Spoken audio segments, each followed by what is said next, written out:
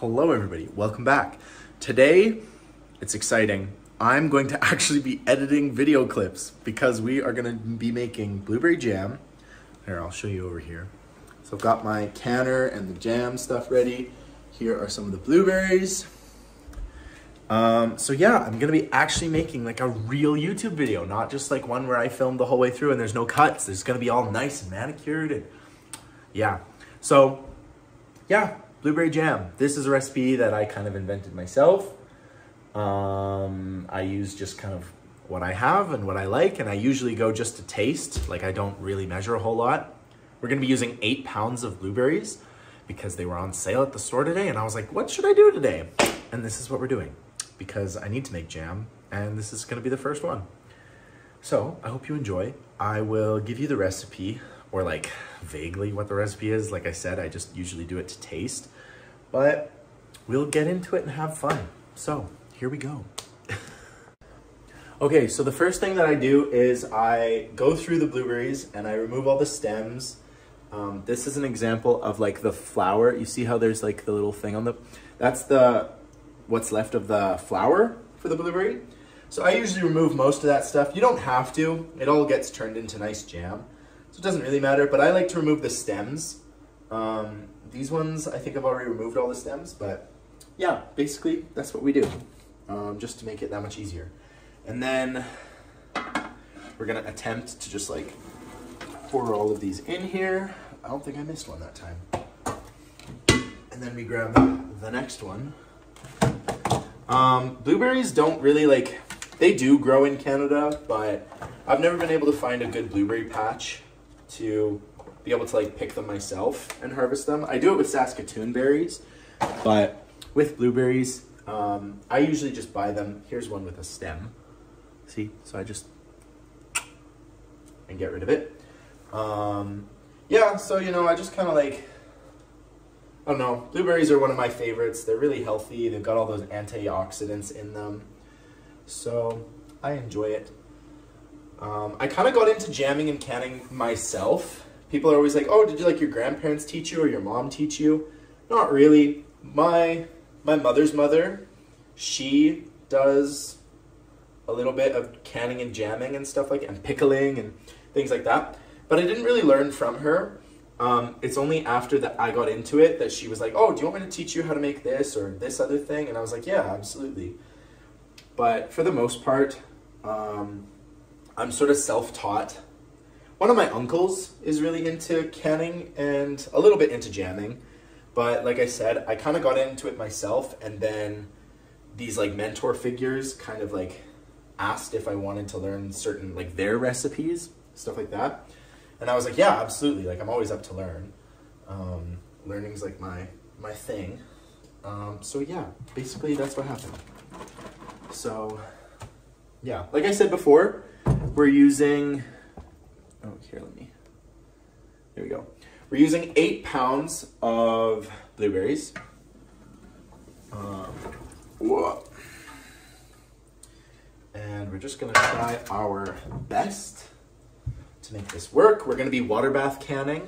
And so if you don't know what water bath canning is, I will show you what it is. If you know what it is, then you're already like miles ahead of everybody else. So yeah, this is all we do first. We're just checking to make sure the berries are good, removing any bad ones, eating any bad ones is mostly what I do. And then we will have everything we need to make beautiful blueberry jam. I have a few jams that I make every year. So I usually make Saskatoon jam, Saskatoon berries. I think in America they're called June berries. So that's what I make. I really like. They grow just like out on the road here, which is very convenient.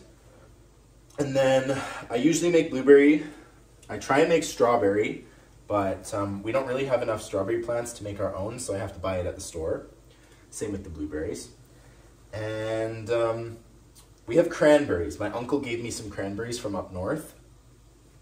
So I'll be making some cranberry jam as well. I don't know if I'll film it, but we will see. The recipe, okay, so the recipe basically, I like to do big batches. I don't like this little batch or like single batch kind of stuff. I usually make enough for the whole year. So it's gonna be 8 pounds of blueberries. Roughly, my recipe kind of calls for like 16 or 14 cups of sugar. I usually always go less sugar because I like actually tasting the fruit. And these are really good blueberries. So probably gonna use around 10 cups of sugar. And then, just have a look at that. All the blueberries, there's so many of them. So we're gonna use about 10 cups of sugar. Gonna use probably 4 or 5 tablespoons. No, more than that. 8 tablespoons of lemon juice. Then I'm gonna use a bit of vanilla, which is what I like to use in most of my jams, just to give them kind of a little nice thing. And then we're gonna be using some pectin. I'm gonna try using liquid pectin today. I usually only use powdered pectin. If you don't know, pectin is like a component you find in most fruit, and when it gets to a certain temperature, it gels, and that's what creates jam and jelly, is it gels like that, so then you can kind of like spread it on toast and stuff. So we're gonna be using 4 packets of liquid pectin. Yeah, so that's basically the recipe. I have sterilized my jars. Here, I will show you that as well. One sec here. I like to use our dishwasher because it makes them all nice and clean. So I think we're gonna do this recipe should do about 24 of these. We will see, because I tend to add a bit of water, and like I said, my recipes are very, I like kind of do everything by taste and by ear. And so yeah, this is the sugar. I don't know if I'll be using all of this sugar. I might be using a little bit more. I have no idea. I just like poured a bunch of sugar out.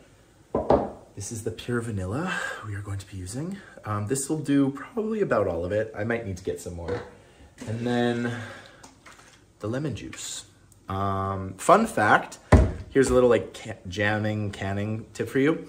This stuff is pH secured, so you're always gonna get this at like a certain pH, which is really good. Whereas if you use like actual lemons from lemon juice, like one lemon compared to another lemon can have a totally different pH, which can really screw up your recipe. So it's almost always better just to use lemon juice that they have like corrected. So yeah. And then in here, we have the water boiling for the water bath canner. Again, if you don't know what water bath canning is, you are going to learn. But yeah, so we're basically all set up, and now we're going to make the jam. Okay, so we're back. And I'm just gonna put a whole bunch of this sugar into the blueberries. There's really no other way to do it than this. So I'm gonna put like half of it in right now, and we're just gonna like mash it. Like it's just gonna get absolutely mashed. And so I'll show you when it's done.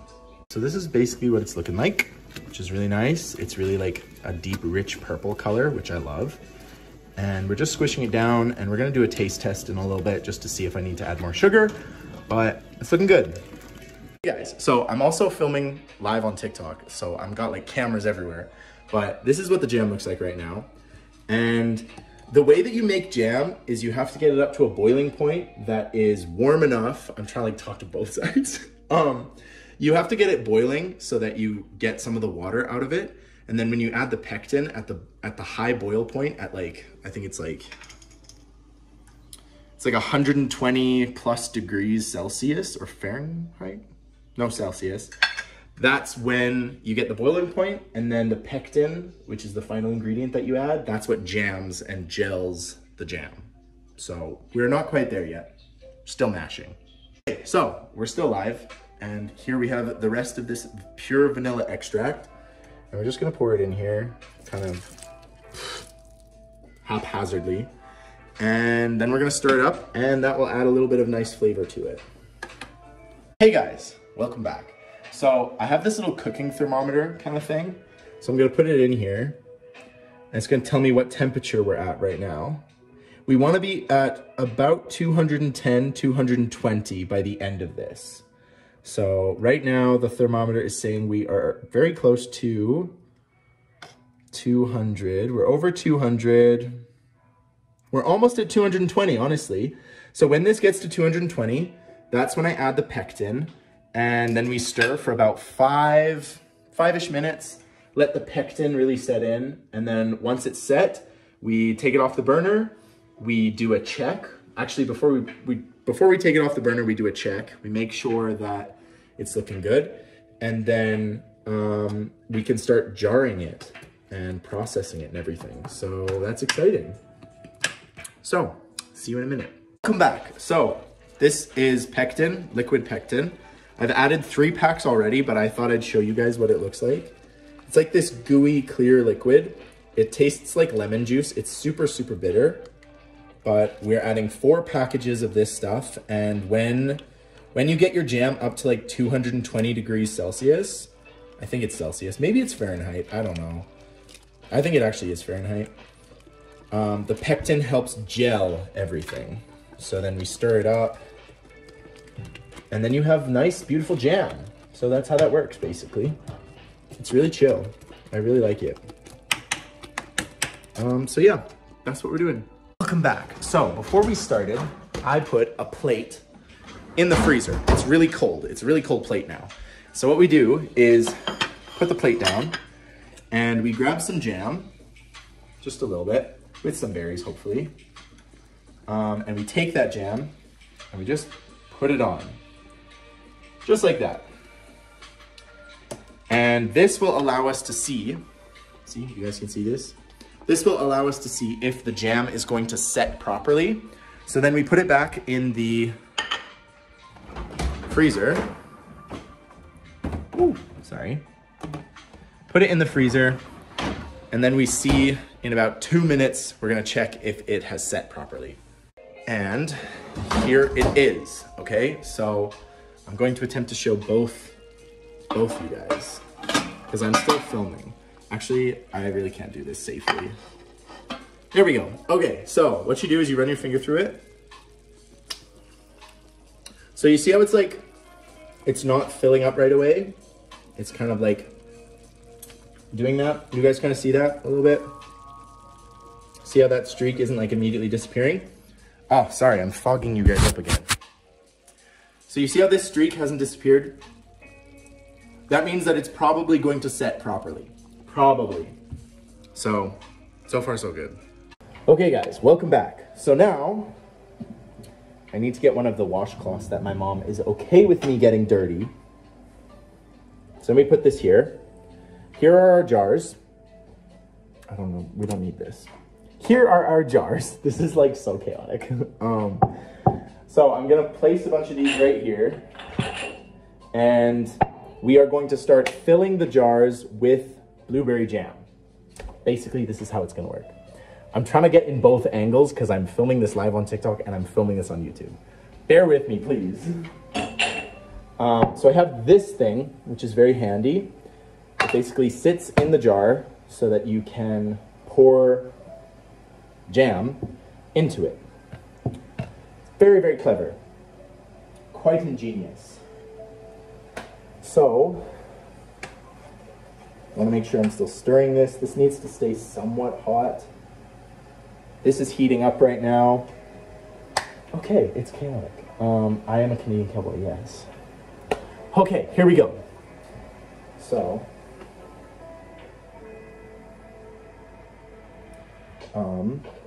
I want to move this over so that I can get access to this better. So we're going to put this here.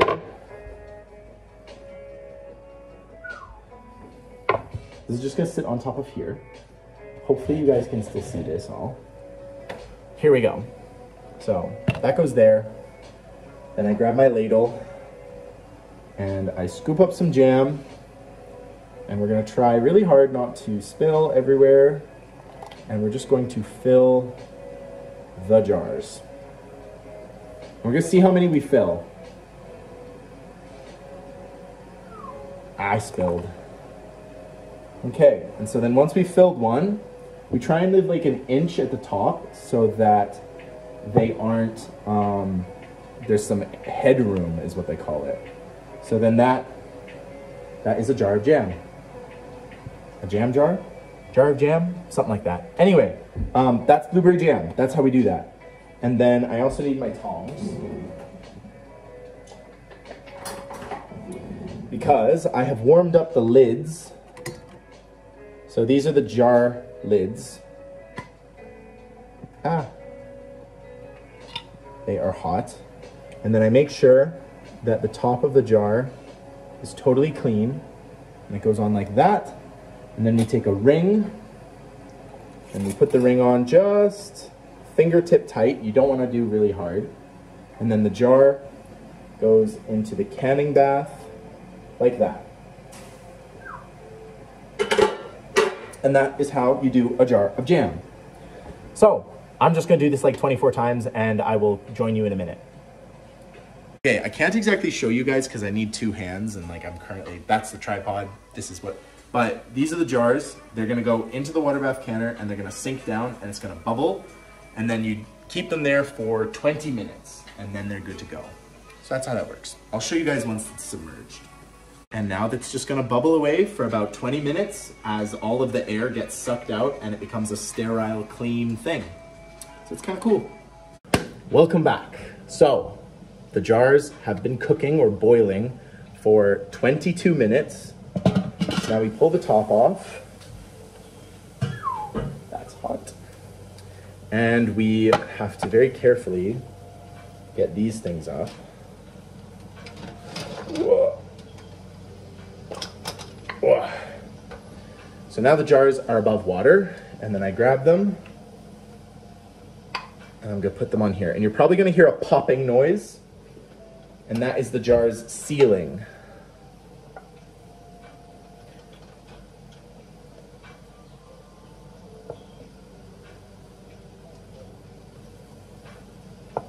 So we just carefully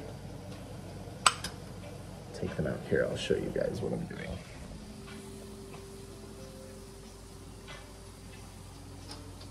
Oh, they're all gonna fall.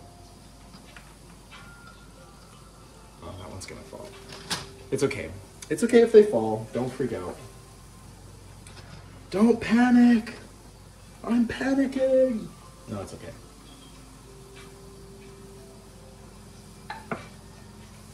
So yeah, they're just like this. That's how easy this is.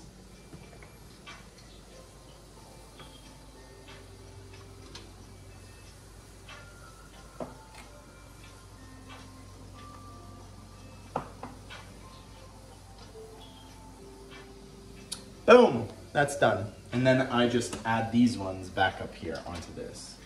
Because these ones haven't been baked yet, or cooked, or bathed. They haven't had their bath yet.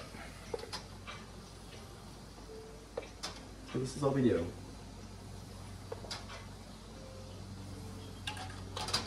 And then we sink these ones for 20 minutes and then we're good to go. Okay guys, well, we're all wrapped up. We have cleaned the kitchen. So my parents will love me still and it'll still be, I'll still be able to make jam. We made 19 jars plus a test jar that I've just kept in the fridge. I didn't water bath can it or anything. I might reuse the water. The water has vinegar in it because it helps the jars stay nice and clear and it keeps them from getting all cloudy. So you can't really pour this on your vegetables, or like you can't let it cool down and then pour it on your plants or anything because it'll kill your plants. What you can use it for if you've got vinegar in it is you can use it as like a weed killer. It will kill weeds, but I'm thinking I might make jam tomorrow as well. So we're just gonna save the water. Might use it tomorrow. Hopefully, I'd like to use it again because it's a lot of water and I don't want to waste it. But yeah, this is what the jam turned out as. I think it's done beautifully. We'll find out if we set it, if it's set properly. It's gonna sit like this for about 24 hours. I'm not gonna touch it. I'm just gonna let it sit there, cool down, set, and then it will go into my storage room and hopefully we'll have jam for basically a whole year. My family doesn't tend to use a lot of jam, so we tend to give it as gifts and things like that. But that's basically it. I hope you enjoyed. A little bit different kind of YouTube video than what's normal. I am very sweaty. It's hot. My tongue's blue, but that's fine. Yeah, so please leave your comments and questions in the description or down below.